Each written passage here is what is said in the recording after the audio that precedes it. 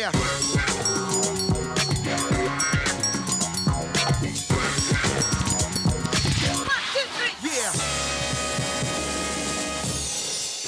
Colin McRae entered the World Rally Championship circuit in 1987 and won his first of 25 championships in 1993. Soon, this son of a rally champ would become the face of rally racing the world over in the form of his first video game, Colin McRae Rally. In 1998, Codemasters released the game in Europe, and US players took the wheel in 2000. The game began in rally school. There, the Flying Scotsman himself taught newcomers how to set up and handle the car. The aim for this task is to drive in a clockwise direction around the cones laid out in front of you. After graduation, players piloted 12 different cars in 8 countries and raced against the clock in their quest for the World Rally Championship. The game was the first and only to feature real-life drivers from the World Rally Championship. Sales soared, and a sequel was soon in the works. In 2001, Colin McRae Rally 2.0 did away with the rally school, but introduced an upgraded game engine and 5 different camera angles, including a head cam, which put you directly in the driver's seat.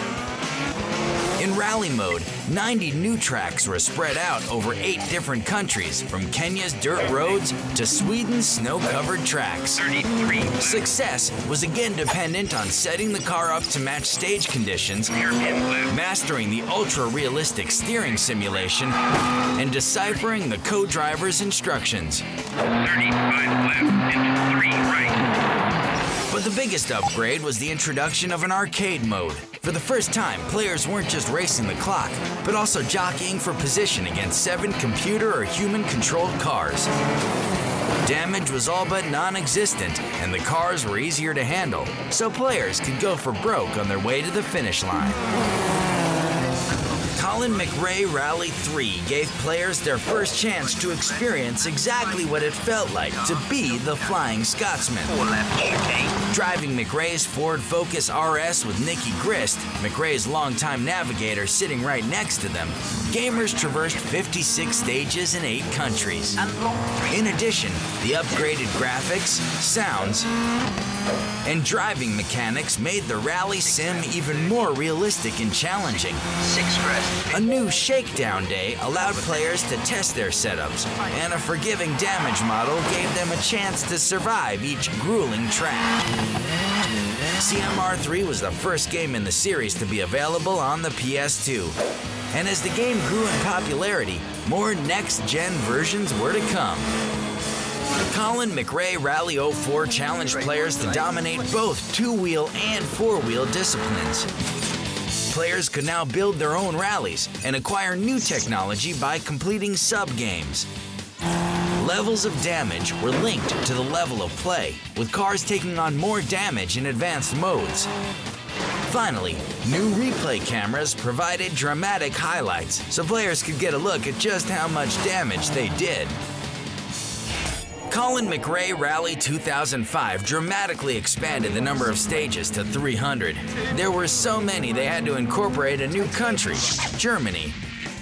Now, players could drive 30 cars, and with a revised graphics engine, they could see every bit of damage, from minor paint scratches to, well, major ones.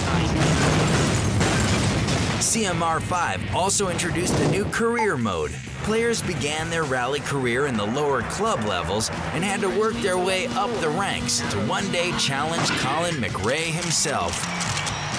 The game was so successful, the mobile version earned a nomination from the British Academy of Film and Television Arts.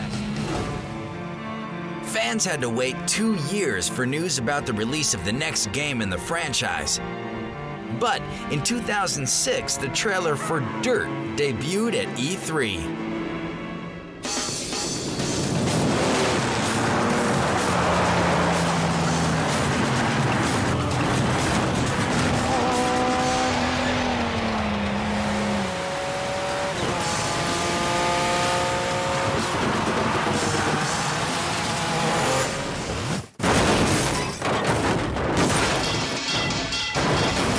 The game's ever-growing crossover appeal was signified by the appearance of Travis Pastrana as the voice of Dirt. My name's Travis Pastrana. Welcome to Dirt.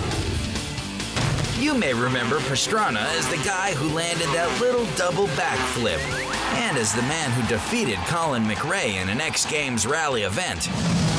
Dirt took the franchise to the next-gen level of realism with perfectly modeled and rendered vehicles.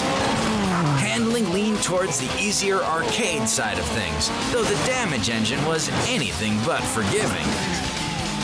In addition, Dirt featured 6 racing modes, even one involving big rigs. But in mid-September, as the game was scheduled to hit PS3s worldwide, Colin McRae fans received tragic news. On September 15th, 2007, Colin McRae crashed his Squirrel helicopter near his Scotland home. There were no survivors in this crash. He and 3 other passengers, including his son Johnny, perished. As a show of respect, Codemasters pulled a massive marketing campaign for Dirt, and fans worldwide reacted to the news.